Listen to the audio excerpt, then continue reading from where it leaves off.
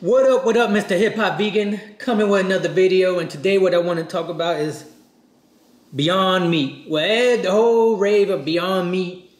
Now, I'm not gonna lie to you, it tastes good. The patties taste good, the sausages taste good, and the product is a taste good product. However, now, okay, before I go to the however, if you're gonna transition, if you transitioning from eating meat and then transitioning to becoming plant-based or whatever, and you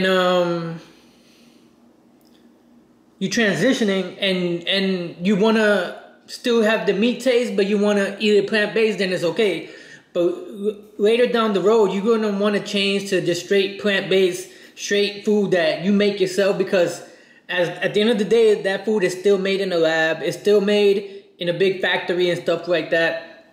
Yeah, we can talk about different vegetables, you know, if they GMO, genetically modified, and this and that, blah, blah, blah.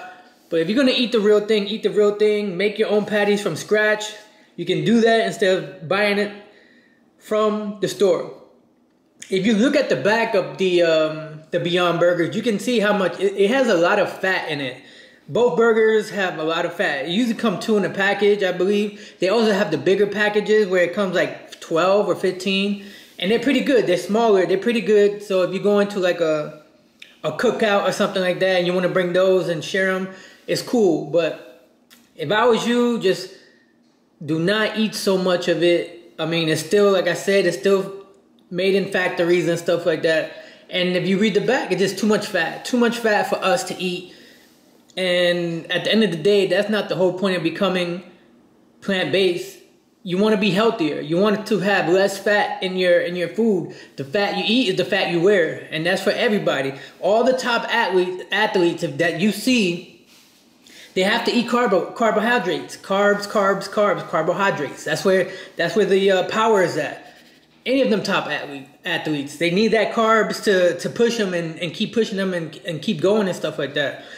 And at the end of the day, just stay away. If you can, just stay away from packaged foods and stuff like that. Me, I'm not even gonna lie, I buy it probably once a month, once every 2 or 3 months, if that, just to try some different techniques and stuff like that. I'm not really a good cook. My goal for 2022 is to learn how to become more raw food based, and also how to, I know it's oxymoronic, but how to cook better, plant-based food and stuff like that. So I'm following some Instagram channels that cook and stuff like that. So I'm just gonna buy more ingredients and learn how to cook at home and cook for my mom and stuff like that to see what she thinks. Cause I just go to her house when she wants to cook the rice and beans and stuff like that.